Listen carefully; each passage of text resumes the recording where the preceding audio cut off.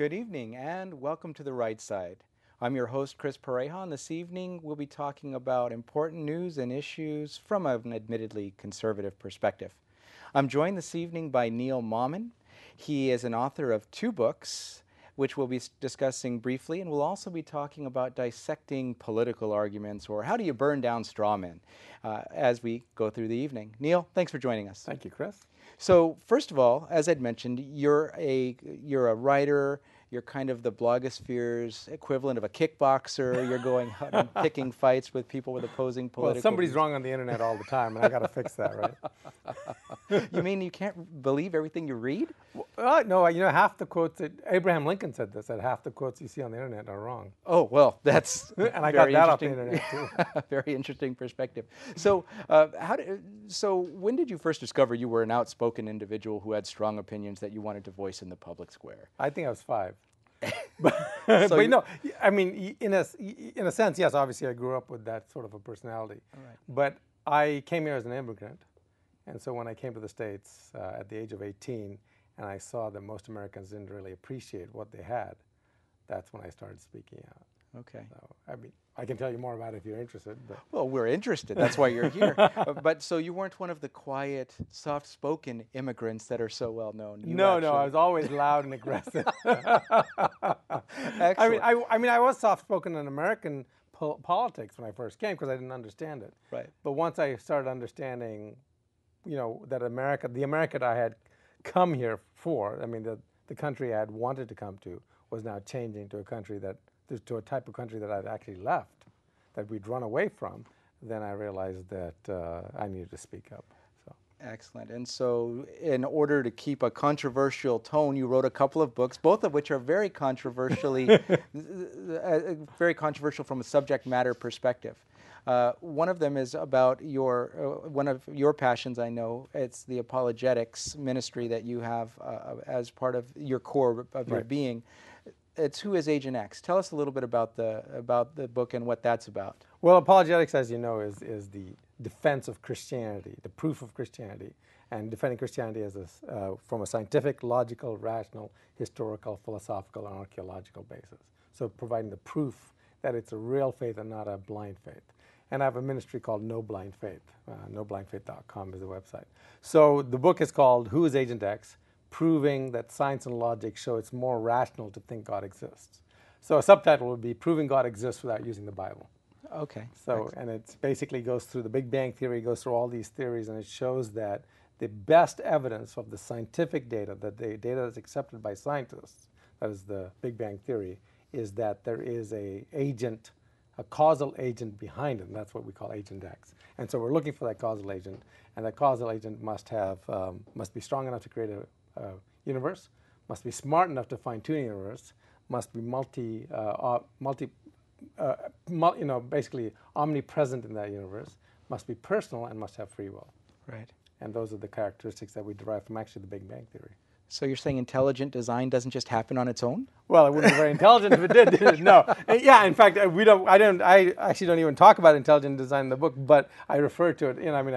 In passing, I don't really spend any time on it. But yeah, obviously, I would be a fan of intelligent design. Yeah. Well, what's interesting is that I've heard all conservatives have no belief in science whatsoever, and you actually trying to prove the existence of God and the basis for Christianity through science. You're talking crazy, man. It would be hard for me not to be able to do that since I have majors and minor degrees in science, as a scientist, as an engineer.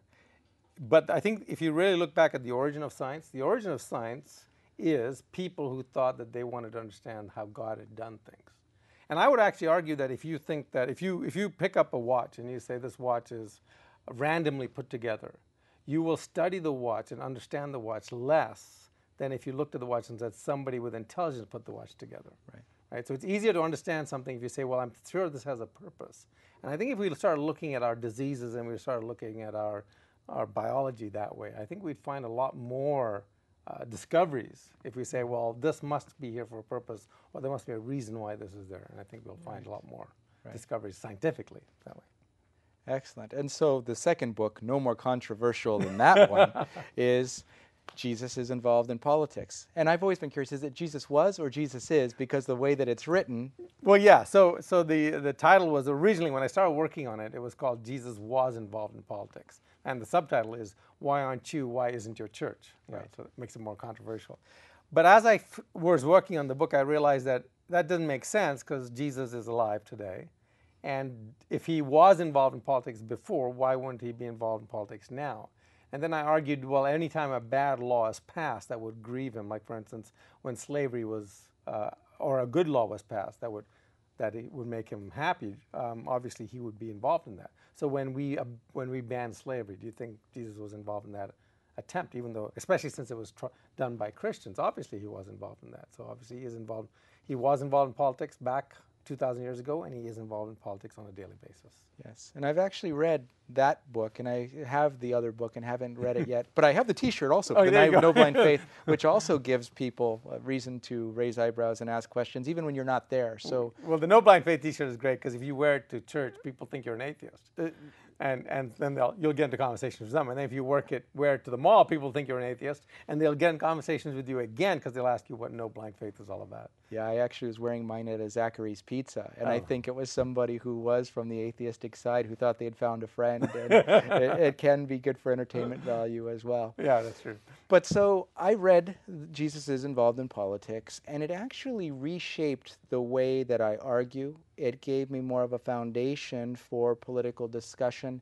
And you go into it, you go into the art of arguing and helping people destroy their own arguments. It's kind of like, I like Tai Chi politics or Tai Chi business, using people's physical energy as they come to attack you to drive themselves into the ground. It's a beautiful thing to watch. But talk to us a little bit about how that Socratic method works. Well, there's many ways to it, and I have to admit that I didn't fine-tune this. I stole this idea whole cloth from a gentleman named Greg Kokel, who has an organization called Stand to Reason, and their website is str.org. And Greg talks about the Columbo tactic. And the Columbo tactic basically is a tactic where you never come out and attack somebody. You just ask questions, and you lead them in that Socratic method. For instance, so if somebody comes up and he says, well, you know, all you conservatives are mean-spirited and hate women, right? Yes. It's a whole attack by women.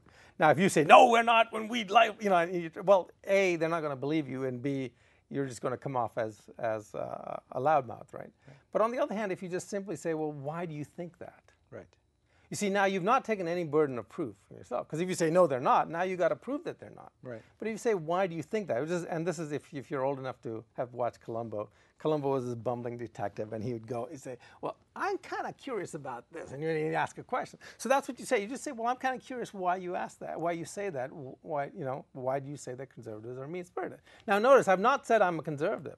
Right. So if they say, why are you a conservative? You'll say, well, that's not relevant, is it? I just want to know why you think conservatives are mean-spirited. Right. So I have not taken any monkeys on my back. And this actually even works in a college environment.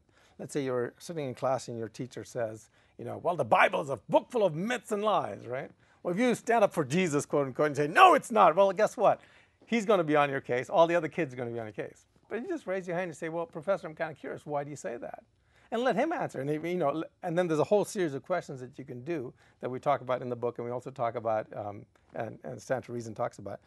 But if he says, well, it's because, all the data in it is false, well, then the next question you should say is, well, you've obviously, and you should add this, you say, well, it looks like you've done some research on it. Can you tell me what research you've done on it that shows that it's false? Now, you're assuming a couple of things. One, that the guy is intelligent enough to have done some research and is not merely regurgitating stuff he's heard from somewhere else. That never happens. And it never happens, happens, right? And most of the time, it's just that they've heard someone else say that, and it's just, and you start walking down this path and you realize that they end up putting their own foot in their mouth most of the time. Sure. And then another beautiful thing about this whole method is you run into something called suicide statements. And suicide statements are, it's not a statement, it's not what you think it is, it's basically a statement that refutes itself. So if somebody says, for instance, I can't speak a word of English in English, that's a suicide statement. So they've done 3. They've just said that, right? Yeah. So the minute you said that in English, you've refuted it, right? So now, a suicide statement that we don't often realize is this. If somebody says, well, there is no absolute truth. Well, your response is simply this. Well, I'm kind of curious. Are you sure about that? Is that true? Right. So if somebody says there's no absolute truth, you say, well, is that true? Now, what are they going to say? Because if they say it's true, guess what? They've just refuted themselves. Right. And the statement they just made is an absolute truth statement, so they've just refuted them. So suicide statements go on like that. For instance, one that you'll hear in the political realm is, it's wrong for you to force your moral values on me. That's one of my favorites from your book. Yeah. So you just turn around and say, I'm sorry, is that your moral value? Right. In which case, why are you forcing that on me? Yes. And the reality is, you have to force moral values on other people. We force our moral values on criminals and thieves and prostitutes and whatever, right? The question is, whose moral values should you be imposing? And I would say, is it mine, yours, Hitler's, or Mother Teresa's? Right. And I would say none of those. We should impose what the Founding Fathers said we should impose, and that's what the laws of nature, and the laws of nature is God. Okay. And so let's do one through fruition. I mean, Okay. One that we hear all the time is that for people who support traditional marriage, Right. that they hate all gays. Okay. So, and this is, so if somebody says, well, you guys hate all gays, you say, well, why do you think that? Right? Now, the question is, well, because you want to stop them from having their civil rights or their freedom. So now you have a choice. If you know enough about the topic and you can start asking them, Right. you could go to the next step. But if you don't, you can now step away from the argument because you've not made any claims. Right. Right? If you said, well, it's beyond my ability to go further, I've not taken any, I've just revealed something about the person. So if they say, well, because you want to remit the civil rights, my question is, so let me ask you this. What is a civil right? What is a right? Is the right to get married to somebody of the same sex a right? And what should we make our laws for? Now, it turns out that what gays are asking for, what they're arguing for, is they want the right to marry someone of the same sex because they want to continue living the gay lifestyle. Well, the reality is most gays don't want to get married. Not only they don't want to get married, the gays who do get married never stay married, and they're almost never celibate. In fact, there's studies that we can show that prove that something 90 to 95% of all gays are never celibate throughout their lives. Now, this doesn't mean that heterosexuals are celibate. Many heterosexuals are not celibate too. Either, yeah. But we disapprove that lifestyle too, right? Right. We think that's bad too. So the second part of that, though, is it turns out that the homosexual lifestyle is actually very damaging to the body. And there's statistics, even from the Center for Disease Control, that show that the average homosexual man will die 18 to 20 years earlier than the average heterosexual man. And that's not just AIDS, that's a whole host of diseases, fecal oral diseases, a bunch of stomach diseases, a bunch of, just all these diseases, including addictions and things like that, violence. And it's very tragic. And so the question we have to ask is this something that we want the state to endorse? Do we want the state to endorse something that leads to early death? Do we want the state? I mean, come on, we're suing tobacco companies for reducing lifespans by 6 years. And here's a thing that reduces lifespans by 18 years. Do we really want the state to fund it? Do we want to ban it? No. If they want, I believe in freedom. Let them, if they want to do those things, they can do it. Mm-hmm. But I don't want the state to be giving them tax deductions and giving, things like that. And then there's a third argument, just came out today, in fact, June 12th, 2012, showed that same-sex kids who come from same-sex couples are far worse off than kids. I'm not just a little worse off, but far. They did a study. This is one of the biggest studies they've done, over 1,000 couples. They found out that kids who grew up in same-sex households are 42% more likely to have been sexually abused, 33% more likely to have been forced to have unwilling sex, and they're 38% more likely to be on welfare, and the list goes right down the line there. It's actually worse for a kid to be brought up in a same-sex family. I haven't heard that. It's brand new, just came out today. Okay. And if you, we'll put a link on, it's actually on my Facebook page. So if you go to Jesus is Involved in Politics, look on Facebook, Jesus is Involved in Politics, you'll see the link and you'll see all the data right there.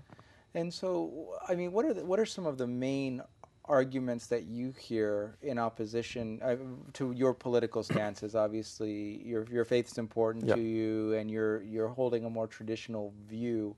What are the arguments that you come across most often? Well, most of the things is that we're closed-minded, right? Mm-hmm. And I think the difference is what I try to do is I try to explain that it's not that I'm closed-minded, that I'm looking for practical, real solutions. See, we believe that there is an objective morality, and that objective morality is related to a physical reality.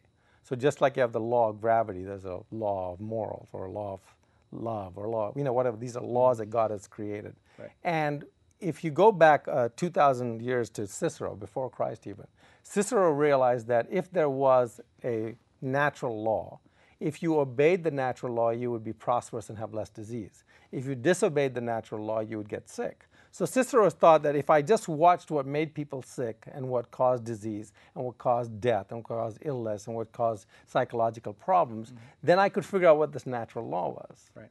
And the founding fathers actually called this the laws of nature, and the laws of nature's God. Okay. Right? So we believe in those things, laws of nature and nature's God. Now we believe there are three sources of the law, as I say in the book. There's the revealed law, which is what we said God gave to us in His Bible. We believe there's the conscience law. That's the law that we know inside us. We know it's wrong to hit somebody. We know it's wrong to kill somebody. And then the final one is the revealed law. And is the discovered law. And the discovered law is the law that we learned through the school of hard knocks. And what we're trying to tell people is, look, if you disobey the revealed law, you'll run headlong into the discovered law, and it will be a very painful process.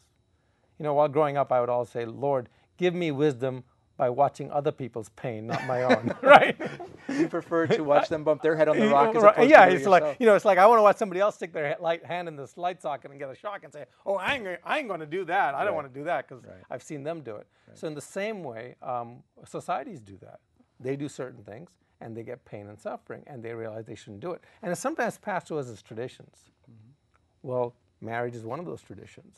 And not only is it the tradition passed to societies without the revealed law, but it's also the tradition passed as the revealed law in the Bible. And so you see those things, two things merging, and you see that over and over and again in societies. And so what we should do, what I tell people is, let's look at the statistics, let's look at the studies, let's look at the evidence without emotions. Because the minute you bring emotions in, you've got a preconceived decision. Now we all have emotions, but we want to be as emotionless when we look at data and let the data speak for itself. Right, and so what happens when someone is totally coming after you with an extremely emotional argument? They have no facts necessarily whatsoever. They are regurgitating their talking points, what have you. Is there ever a time where you don't go into the blogospheric kickboxing and you just... Yeah. So a lot of times I will not engage if I can see that they're purely emotional argument.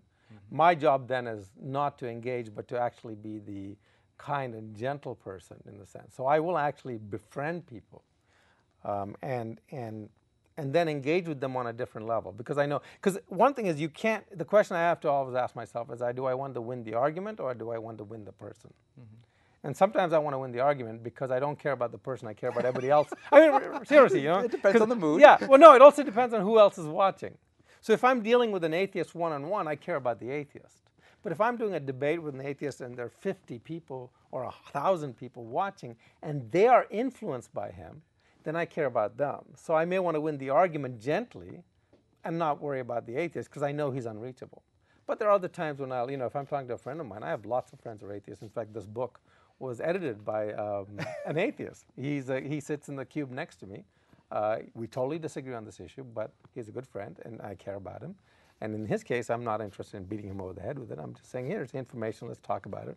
And he actually helped me edit it, which is great because that's. And so I think that there are times when when you see the emotional content there and you want to back off from it. Yeah. Hopefully you recognize that before you're in the middle of it. If you're in the middle of it, then that's a tough one. My guess is you're not going to win the argument. Greg Kokel, again, French reason says, if you get mad, you lose. If they get mad, you lose. Right. So you want to try and, so you've got the balancing act in many cases. Right. But what's interesting about what you say, and I believe this wholeheartedly, is that even if as humans we disagree about one topic or another, on other things we will agree, Right. and it doesn't necessarily mean that just because we may be politically or religiously and a complete misalignment, Right. that we can't treat each other and argue with love Exactly. and respect. Exactly. And actually, sometimes you can bring people over to your way of thinking. Well, yeah, and sometimes because you were not such an impediment, their minds are open, and somebody else may lead them. In fact, in the opening of the book, I talk about a gentleman that I met at a healthcare rally. Right, he was on the union side. They wanted Obamacare, and we were on the Tea Party side, right? And he said, "Oh, there's no," and I was wearing a Reagan shirt, and he said, "There's no way we'd ever agree, right?" well, we're big friends now. We go to lunch all the time. Right. And he actually is against healthcare now. It had nothing to do with me, but now we're friends. And because at that moment I said, well, can't we just talk? Can't we just discuss as gentlemen, as respectful people about these concepts and see where it leads, you know? And he appreciated that. So we're actually friends. Well, great. Thank you for sharing. And how can people find out more information? So about they can go to jesusisinvolvedinpolitics.com or j3ip.com. Or if they're interested in the apologetics, which is the defense of Christianity, they can go to noblindfaith.com. So j3ip.com or noblindfaith.com. Thanks, Neil. Thank you very much, Chris. And at this point, we'll go ahead and take a quick break for a word from our underwriter, the Conservative Forum.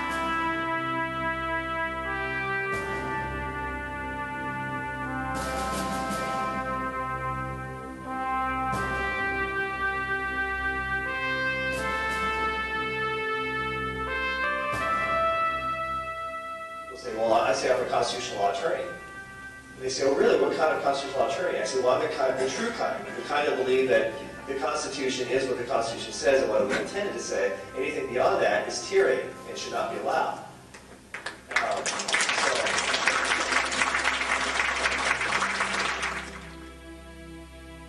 So it's come to this, my friends.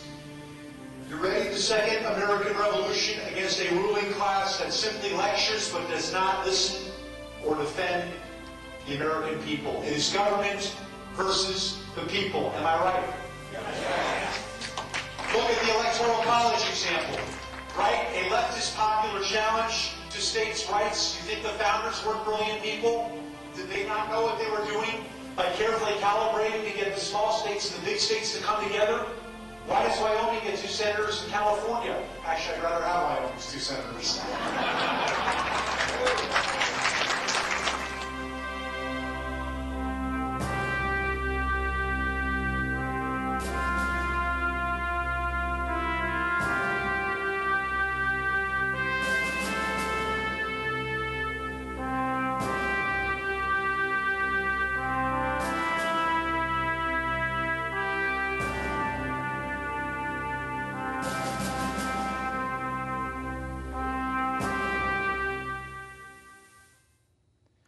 We'd like to thank our underwriters, the Conservative Forum.